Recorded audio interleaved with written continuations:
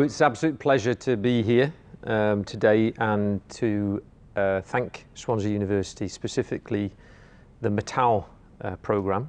One of the partnership advantages we have being in collaboration with Swansea is that we can build different courses depending on the industrial requirement that we have.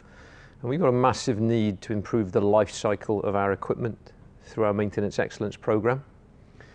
And the Design for Reliability course is a great example for me of us working in collaboration, underpinned by the Metal programme, and ensuring that both Swansea University and Tata actually bridge that gap in terms of having an economic viable proposition of a steel industry.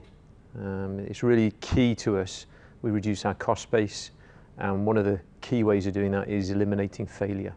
And so for me, personal passion, design for reliability is absolutely the way forward.